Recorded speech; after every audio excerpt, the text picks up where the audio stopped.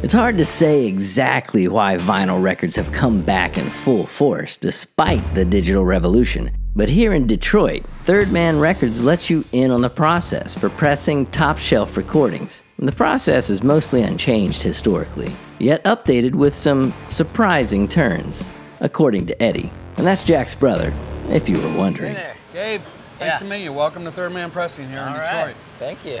We'll be happy to show you around and see you in our viewing window. Yeah, that's pretty cool.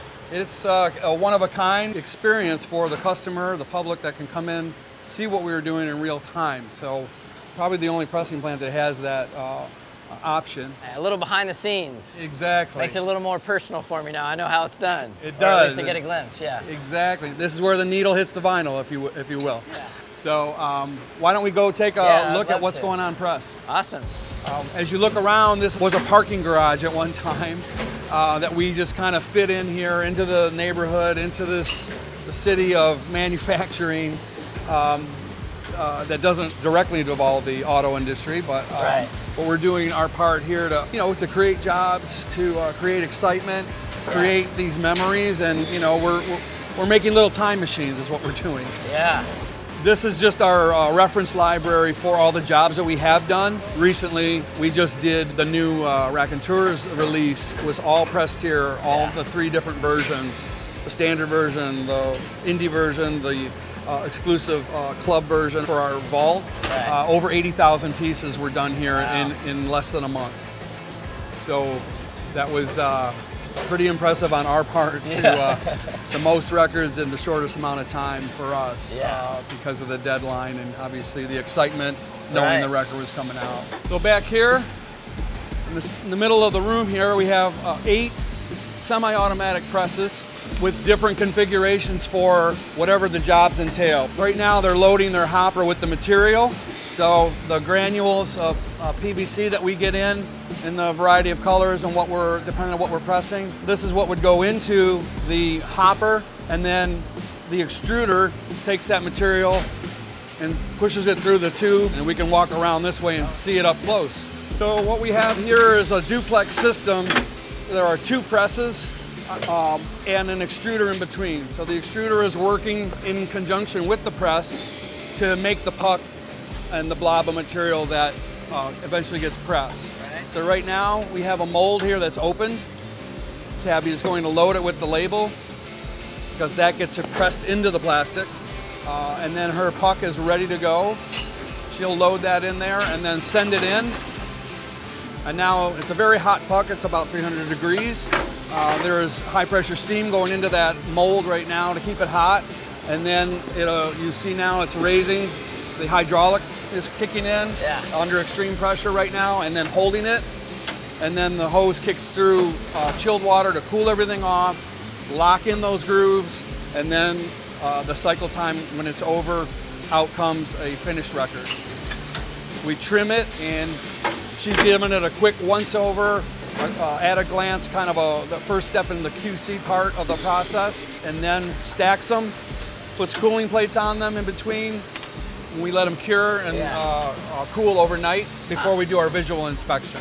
So once you get to this process, that's really, it's pretty quick. Once you get from the puck to the vinyl, like a minute maybe? Or? About a minute cycle, from the time you load the label to the time you're trimming, about a minute or so. Yep. How many records can you guys put out in a day? Our capacity right now for the 10 presses that we have is around 5,000 a day.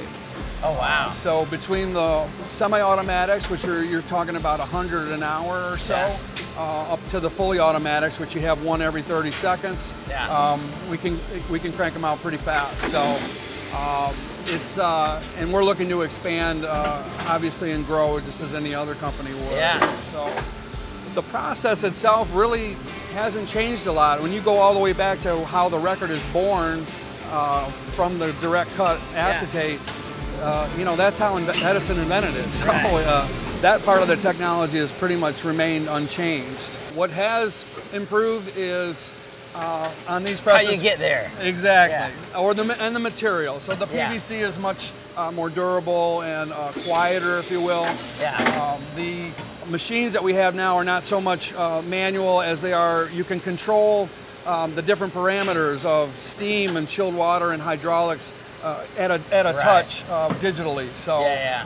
the operator can actually customize and diagnose on the fly and kind of make those adjustments Right. as they go. You're creating something that's, for lack of a better word, archaic with like new digital parameters. That's so true. that you can come out with the best form of that Yep. piece of history. Yeah, that's pretty Absolutely. cool. We want to, it's got to sound good. Obviously, Yeah. that's always the audio is the, that's the number one thing that people are looking for. Right. All the other aesthetics and the variables that you're dealing with constantly, and just finding that sweet spot in every step of the process, because it's touched by human hands from the time it's cut to the time it's going into the package and wrapped up and out the door.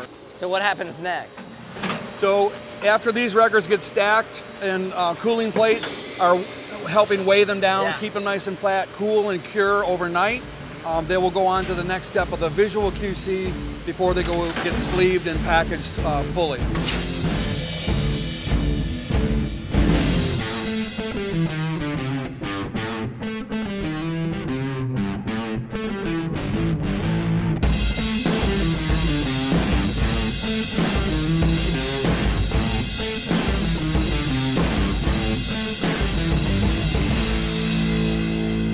Presses here will operate doing this custom blend that we came up with for this particular release. The challenge on this one was to create a color scheme of purple and yellow to coincide with the color of the shag carpet that was in the rehearsal space in the third floor attic when the Go was, before they recorded their first record. So at the rehearsal space, there was a similar color and stained carpet, I guess, Right. that we seemed to nail. As soon as we got this design, they were like, that's it, that's exactly what it looked like. All our Third Man releases have in the runout groove or the dead wax, we've inscribed certain messages that could be anything from an inside joke to any variety of things that are can be cryptic, some not so obvious as others, but always fun to be like, okay, what's the next message going to be, Here we have one of the fully automatic machines. Oh, okay. So these are all brand new. There are actually companies making new presses for the first time in 30 years. This particular one from Sweden that we had installed about a year ago is a very efficient machine. Again, it can it can turn out about roughly every 30 seconds, and very consistent, very high quality, very quiet vinyl, very reliable and effective machine. You can see Chris here has his headphones on. He's listening to something off of any one of these presses that are in operation. So he is checking the audio quality in real time while they're pressing. It's very important. Like the Go album we just looked at, right? Exactly, yeah. So he's pulled one of those at random off of the spindle, and he's giving it a spin. He's going to try to listen to it front to back, or if the operator may have spotted something, they may say to him, hey, can you go check this out for me and report back? Right. Or he may hear something that is not readily visible and come back to them and say, hey, there's an issue on here. We got a little bit of no-fill, or we have a little bit of, there's a little scuff or something like that. So they may either have to, clean their metal off a little bit, or use those controls to make a change in the steam or the chilled water or the hydraulics in order to eliminate any of that odd sounds that may come up, like a brushing noise or a little tick or a click or something like that. So any variety of things that can happen in the process. It's unpredictable. You can make a lot of good-looking records that may not sound good, and vice versa. I mean, you guys can tell you care about the sound. Absolutely. We all want to make good records. That's his job, right? I mean, here every day. That's it. That's what he does. His whole shift. He's doing nothing but listening. We have 3 guys doing that, and just kind of sharing that load or that responsibility of making sure the records are good. Well, thanks for showing me around. That was pretty awesome. Oh, it was great. We love showing the place off. So. I can't wait to make a vinyl someday so I can come here and get a press. We'll get you up on stage, and we got the studio out back. We'll hook you right up, and we'll do a direct cut to acetate. You get one chance, and that's it. That's a little scary, but all right. Walk the tightrope. That's right. This video is inspired by our PBS series, Reconnecting Roots. Visit reconnectingroots.com to watch the full episodes or to check out our music and podcast. Give us a thumbs up and subscribe so we can keep making more. Thanks for watching.